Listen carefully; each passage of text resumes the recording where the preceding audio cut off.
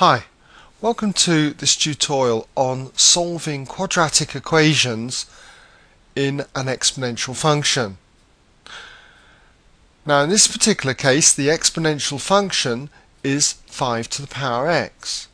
And I can show you that this is a quadratic equation in that because what we can do is let's say a letter, y for example, equal the exponential function 5 to the power x.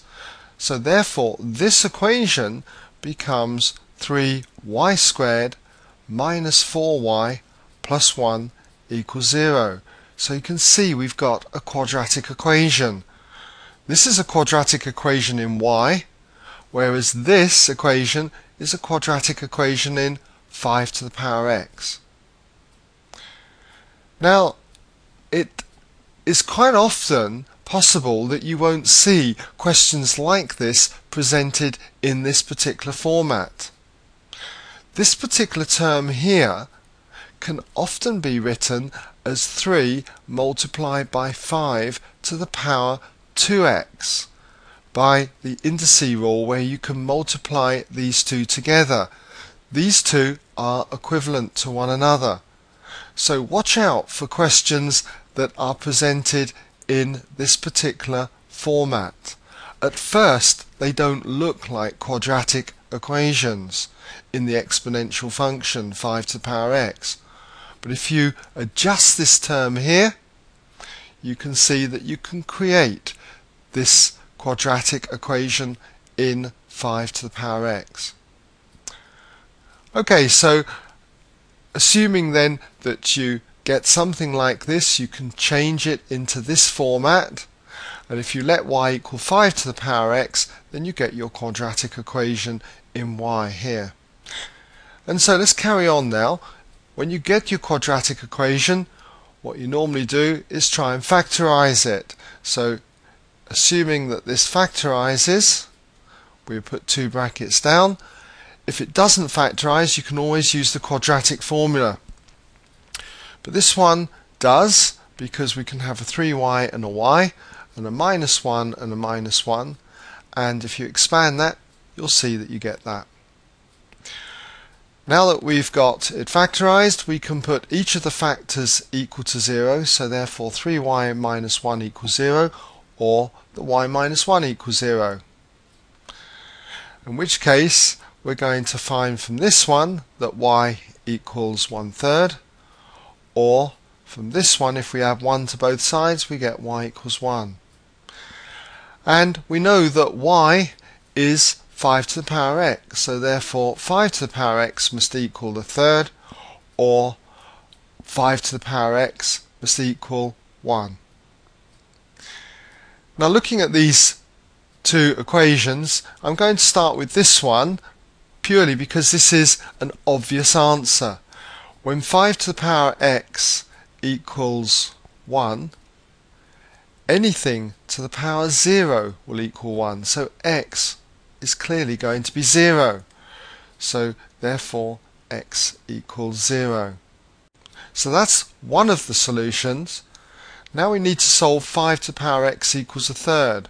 So if we just come down here and we just write that when 5 to the power x equals 1/3, to do equations like this, if we can't see what the power of x is, just as we did in this example, what we can do is use logs.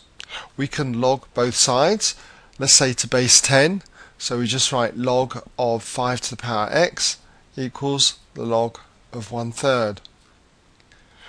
And by the power rule for logs, we can bring the x to the front of the log, so therefore we have x log 5 equals the log of 1/3. And if we now divide both sides by the log of 5, we get that x equals the log of 1/3 all divided by the log of 5. And you need to use your calculator now to work this out, but if you do, you'll find that you get minus 0.6826 and so on. So in other words, x is equal to minus 0.68 to 2 decimal places. Alright, so that's how you would solve an equation like this type. Okay, recognize that you can put this term here as 5 to the power x all squared, and you've got yourself a quadratic equation in 5 to the power x. Now I want to do another example where this particular part of the equation is in a slightly different format. So here it is. We now have 2 to the power 2x plus 1 minus 3 multiplied by 2 to the power x plus 1 equals 0. Now we need to modify this first term here. What we can do is that when you're adding, okay, powers here, it's the same as saying this, that this is 2 to the power 1 being multiplied by 2 to the power 2x, because there's to the same base here, 2, so you would add the powers and that will give you 2 to the power 1 plus 2x, or 2 to the power 2x plus 1. Then I've got minus 3 multiplied by 2 to the power x plus 1 equals 0. Now 2 to the power 1 I can just leave as 2.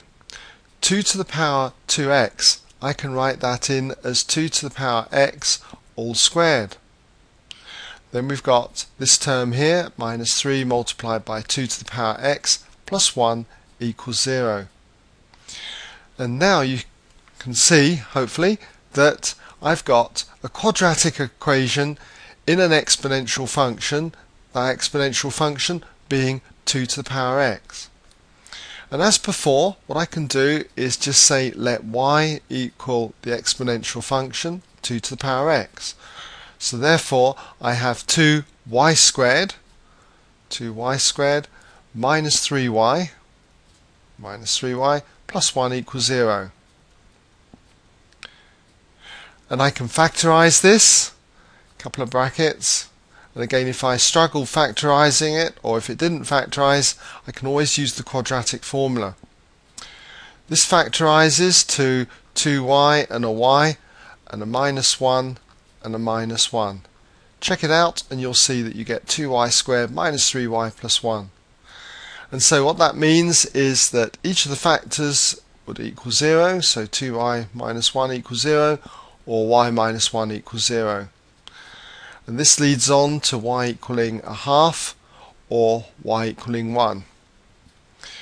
And when we have y equaling a half or 1, we know that y equals 2 to the power x, so therefore 2 to the power x equals a half, or 2 to the power x equals 1. Now these are obvious solutions, but if you didn't know them, you can always take logs to both sides. But let's just write them down here.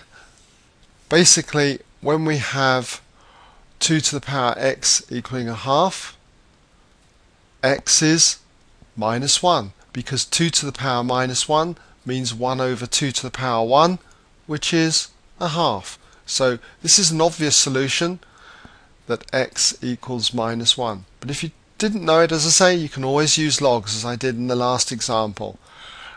And also we have when 2 to the power x equals 1, that's this one here, the solution again is obvious. Anything to the power 0 gives 1, so therefore x is equal to 0.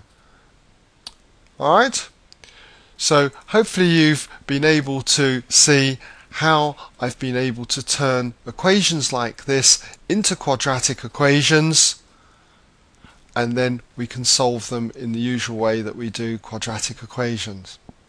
Alright, and that brings us to the end now of this tutorial.